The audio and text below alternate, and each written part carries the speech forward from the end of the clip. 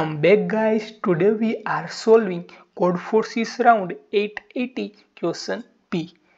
In this question we are given a K gold coins and we have to distribute among n people, right?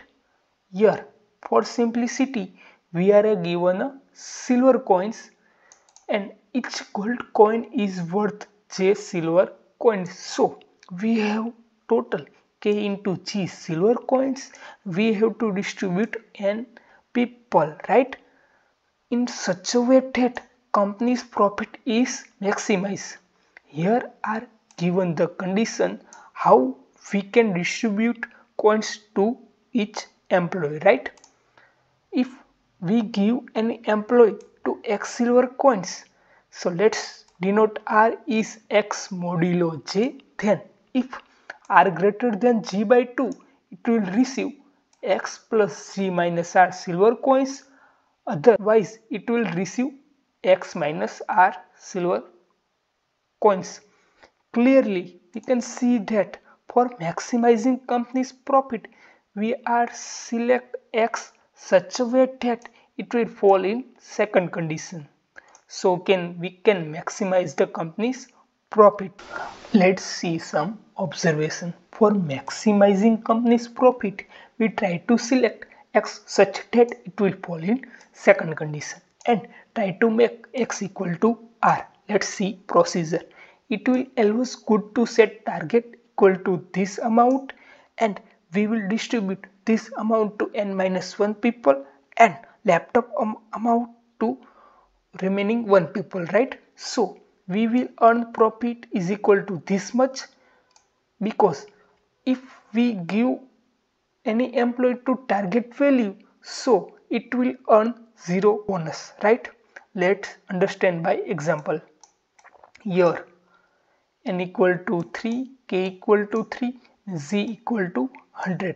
So we find the target value is 49 such that if we assign this value to any employee, it will earn 0 bonus, right?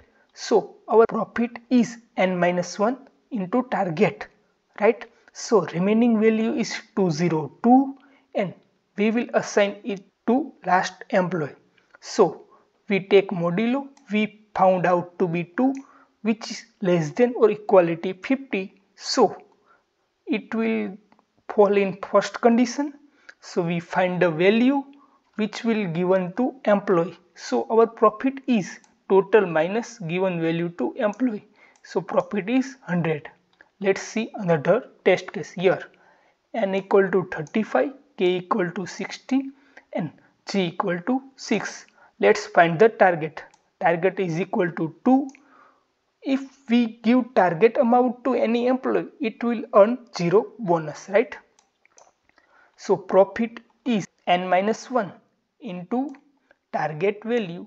So remaining value is k into g minus profit. It will comes out to be 28 and 28 we will give to last employee. So 28 modulo 6 found out to be 4, which is greater than or equal to g by 2. So it will fall in first condition. So we find the value 28 plus 6 minus 4, which is 30. So our final profit is 96 minus 30, which is 66. Let's understand the code. First I take the input and initialize target equal to g plus 1 by 2 minus 1 if target into n greater than total. So we can say that company's profit equal to total. Otherwise profit equal to target into n-1 employee and I subtract profit from total and I will get the remaining value and I will find the modulo, and if modulo greater than target, so it will fall in first condition and I will find the value of means bonus which will assign to last employee according to first condition. If modulo less than equality target, so it will goes in else part and according to find the employee bonus and final profit is equal to total minus assigned value to employee. Thank you.